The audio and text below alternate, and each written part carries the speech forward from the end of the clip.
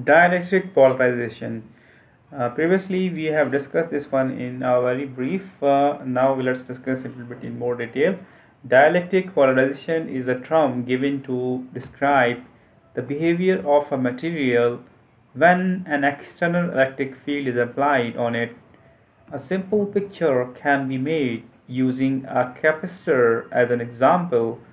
The charges in the material will have response to the electric field caused by the plates. So you can see when you apply the voltage, the plus and minus charges both are near to the respective field, and it's basically creating when there is a moment of charge, then it will create a current which is called as polarizing current.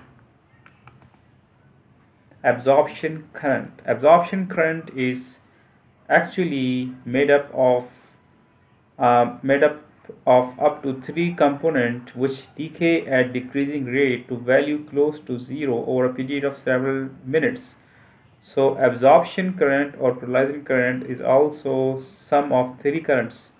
The first is caused by general drift of free electrons through the insulation under the effect of electric field, a guide to diagnostic insulation testing above 1 kV. The second is caused by molecular distortion, whereby imposed electric field distorts the negative charge of electron shell circulating around the nucleus towards the positive voltage. The third is due to the alignment of polarized molecules within the electric field applied.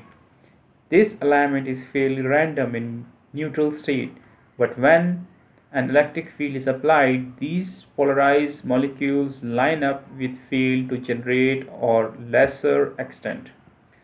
So although polarizing looks simple, but even polarizing current is sum of 3 different currents that we have just recently discussed. So here you can see this is the case A and this is the case B, and in case A this is the insulation and no voltage is applied, but when the voltage is applied, you can see now the charge is polarized. There are all 3 kind of polarizing currents available here. So this is dipolar molecule, and this is the stored charge, and this is the surface. The current flowing through the surface of insulation is called a surface leakage. So this is the alignment of polarization molecule, and this is basically the curve. So here you can see the total current, and you can see the charging current, and A is basically the polarization current.